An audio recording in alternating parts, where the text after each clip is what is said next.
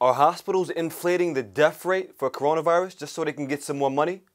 Stay tuned and we can find out.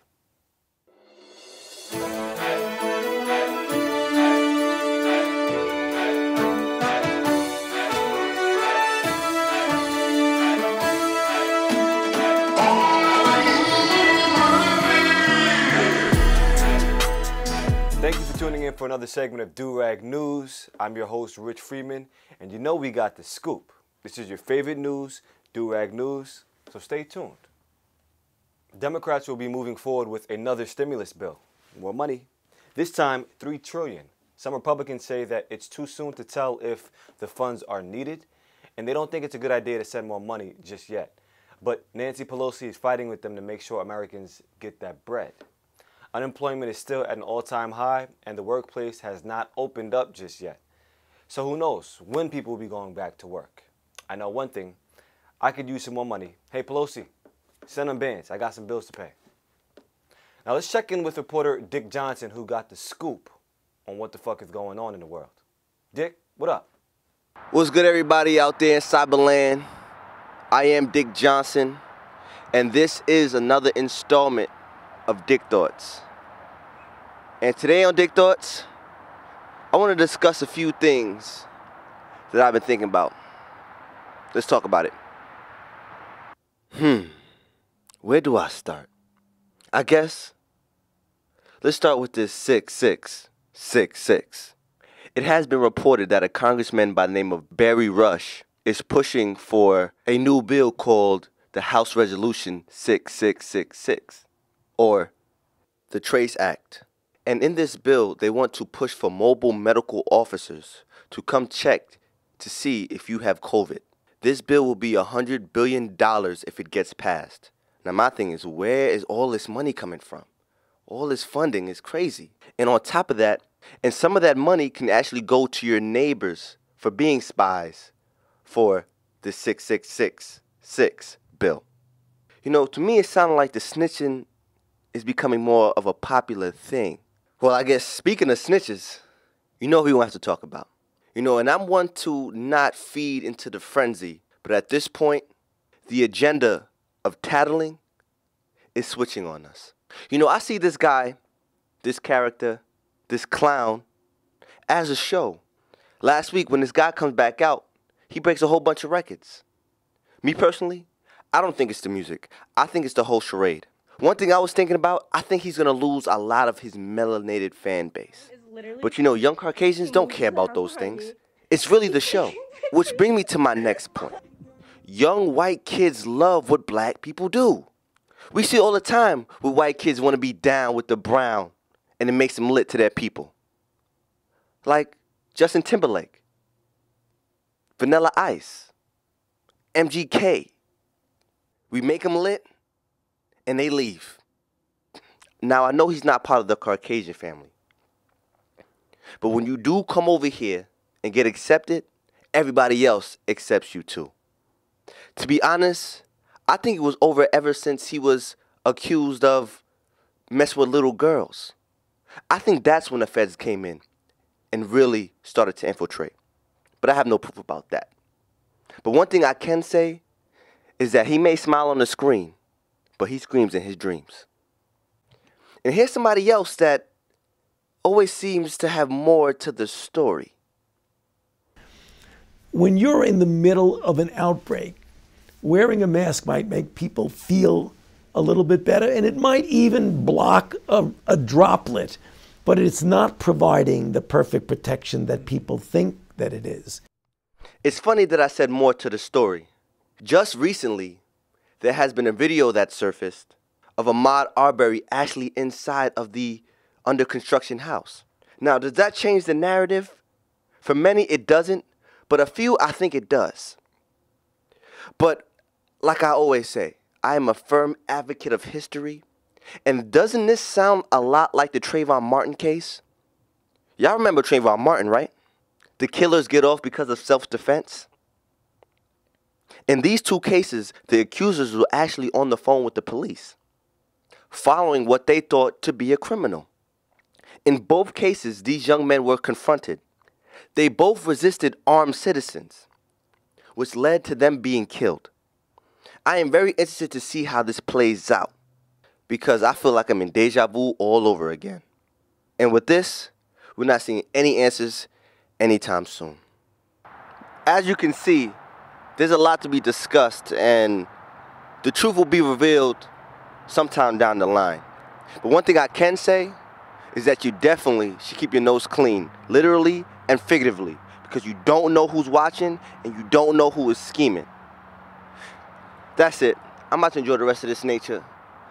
Back to you, Rich. Thanks, Dick. I see you really keep your ear to the streets, and you know what's going on. And with all this frenzy going on with the rat, all we got to do is focus our attention on what really matters. Real life shit that's in front of us. Hospitals all around the country may be fudging numbers to increase deaths caused by COVID-19. Although hospitals' primary function is to provide health care to those who need it most, keep in mind that another major priority is that money. Due to the stimulus bill, hospitals are incentivized to diagnose a patient's death as COVID-related to receive more money per each death. It's also standard for Medicare to pay hospitals about 3 times more for a patient put on a ventilator. Hospitals get paid $13,000 if a COVID-19 patient is admitted and $39,000 if the patient is put on a ventilator. If the patient is put on a ventilator, then the patient will need more services, therefore raising the amount the hospital receives for the patient. Now, I'm not here to suggest that the numbers are inflated only for the money. Hey, I'm sure folks have actually died directly from COVID-19 complications. But I think there should be a more clear determining factor to decide whether or not patients were diagnosed with COVID because they were tested or if they had symptoms of COVID. Those are 2 completely different things. COVID-19 symptoms include cough, shortness of breath, fever, chills, repeated shaking, muscle pain, headache, sore throat, loss of taste or smell, trouble breathing, persistent pain, weakness, confusion, inability to arouse, bluish lips or face, blah, blah, blah, broken leg, broken arm, broken neck. Sounds like a commercial for a medication that has mad side effects. Nevertheless, if the hospitals are inflating numbers to get more money, that's causing a higher perceived death rate, causing a longer social distancing for the people, and more people to be out of work. I'm not saying I have the answer, but something got to give. And to the hospitals, I know y'all want y'all bread, but the more y'all inflate the COVID-19 cases and deaths, the longer the regular working class citizen will be out of work. Just think about them. In more corona news, there was a video that surfaced of a hospital nurse discussing malpractice amongst black patients in the hospital. Check this out. These people aren't dying from COVID. Black lives don't matter here. I'm literally coming here every day and watching them kill them. Gross negligence and complete medical mismanagement. Nobody cares because they're all minorities and we're in the fucking hood. We still have 100% mortality rate in the ICU unit. Like if we were in Nazi Germany, like taking the Jews to go put them in a gas chamber. That video is definitely alarming because it now adds validity to the claim that not all deaths are caused due to the coronavirus, but also malpractice from doctors and nurses. I know folks don't want to hear it, but it is the truth. Recently, a close family friend told me that his mother-in-law passed away and the coroner is writing off the death as a natural death when it was not. Keep in mind that when a death is written off as natural, you will have trouble suing the hospitals and doctors for malpractice. And during this time of the so-called pandemic, there is less liability on doctors because they can just blame the death on COVID-19. And now we check in with Chaos 360 with this week's Durags and Hip Hop. Chaos, what up though? What's good, everyone? For those who don't know me, my name is Chaos 360, and it's another segment of Durags and Hip Hop. Let's go!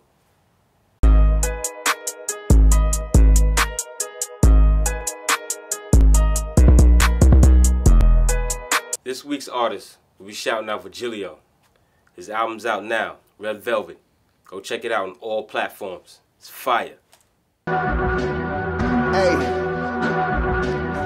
Loose ties like bars around 5. Anywhere in the world, the cars is outside. Anywhere on this earth, I spark that live. So don't fear for your vision, that fog is cloud 9. Steps on the scene, niggas look like mascots next to my team. Left lane, the regime. Speed never slow when I chase for the green. Catch me in a 5-star shrimp fettuccine. In any kind of fly car, bitches in bikini. Philly to Belize, New Guinea to Philippines. Round them all up cause I'm bringing them to Queens. In many shapes and forms. I don't care long as they perform. Got a man at home that's waiting for him. And she backstage spread like Grey Poupon. Today on Durags and Hip Hop, we'll be talking about one of the most underrated MCs from the Bronx. One of my top 5 lyricists, Frederick Thompson, known as Fred the Godson. Frederick Thompson grew up in the South Bronx. He was born on February 22nd. It is not confirmed if he is 35 or 41. What's up? Which Pisces, man. February 22nd. Pisces powers. What up? Whatever that means. Well, happy birthday. My bad. I didn't mean to be rude. In the early 2000s, he began his rap career freestyling in the Bronx. He was always known for his humorous wordplay and his crazy metaphors. So in 2010, he released 2 mixtapes called Armageddon and City of God. 2011, he was noticed, and he made the cover of XXL Freshman Class. Move pies like Papa John. When we in the ride, be quiet when we pop on. I'm being honest, I got that flame. You like G-Unit, you ain't got no game. Although Fred the Godson was an amazing MC, he had some health issues, like diabetes, kidney problems, and asthma. To make matters worse, Fred the Godson contracted COVID-19 and was having complications breathing. He was seen on IG with his family, showing courage and giving us good vibes that he was going to be okay. Peace to everybody, you know. Wifey just went upstairs. She set the girls up. Got these school right now, you know. In the meantime, I'm doing my homework. I'm writing my bars. Still gonna be giving y'all that fire, family. Hope everybody good. Golga, holla. Courage, y'all. Courage. Sadly, on April 23rd, 2020, Fred the Godson passed away from complications of COVID-19. Fred the Godson is on the top 5 of my favorite lyricists because his lyrics, period. He had slick wordplay. He always made sure he took time with his raps, and he always sound different. Yeah. I do the right thing when I write things. Try and stay true, that's the right thing. Yeah. Watching CNN, that's my wife thing. I'm Nori, I'm bumping CNN while bagging up the white thing. Keep going! Product of the ghetto though. The D's on our heels and we still let O's go. Hills, notice I said stiletto. Still, long nose, the pedal. Pedal to the metal, you in a race with the devil. Get you erased in that Louis, you in LV, I'm the rebel. Yeah. Yes, armrest in the Buick. Might be the best that ever do it. He had a collaboration with one of my favorite artists, Jadakiss, another one of my top lyricists. And they're similar with their bars and their metaphors. But I think Jadakiss is a nice rapper, but I think Fred the Godson got a little better metaphors than Jadakiss. I nickname your girl Ken, cause every time the car dash, she in. Yeah, I used to scrape the plate. Brillo, had the head swinging back and forth. Willow. I think Fred the Godson's one of the top MCs with the metaphors. Period. Fred the Godson always rep New York in all of his raps. He always put a smile on people's face with the humor in his lines. R.I.P. Fred the Godson. Back to you, Rich. R.I.P. Fred the Godson. You really rep New York to the fullest. Such an unfortunate loss, but here in New York, we will keep playing your music in remembrance of you. Rest in peace, homie. On Mother's Day, President Trump got his Twitter fingers itching and accused Obama of committing the worst political crime in history. That's what he said. 126 tweets later, and we are still unsure exactly what is Obamagate. Play the clip. Mr. President, in one of your Mother's Day tweets, you appear to accuse President Obama of the biggest political crime in American history by far. Those were your words.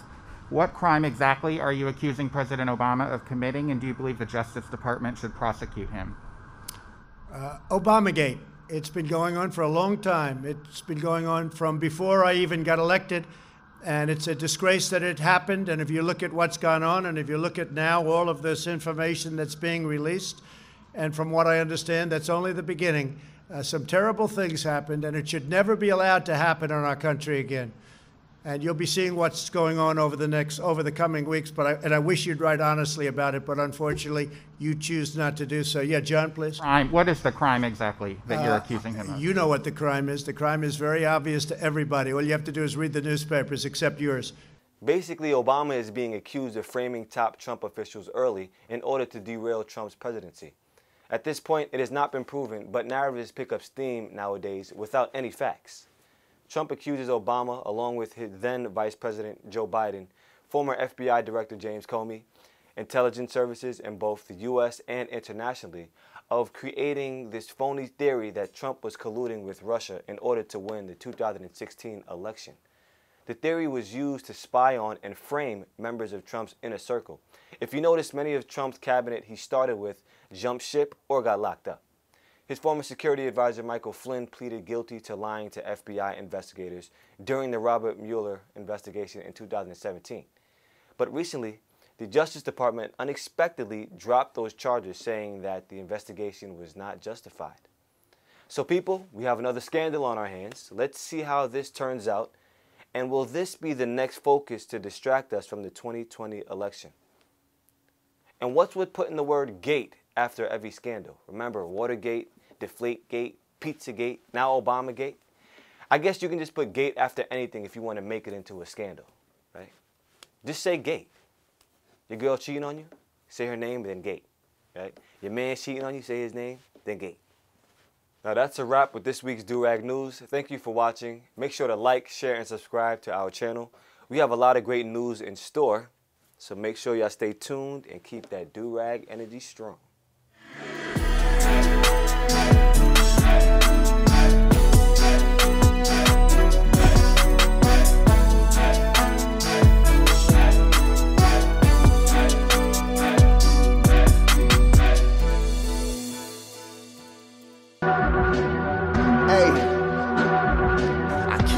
Ties like bars around 5. Anywhere in the world, the cars is outside. Anywhere on this earth, I swap that lie. So don't fear for your vision, that fog is cloud 9. Steps on the scene, niggas look like mascots next to my team. Left lane, the regime. Speed never slow when I chase for the green. Catch me in a 5-star shrimp fettuccine. In any kind of fly car, bitches in bikini. Philly to Belize, New Guinea to Philippines. Round them all up, cause I'm bringing them to Queens.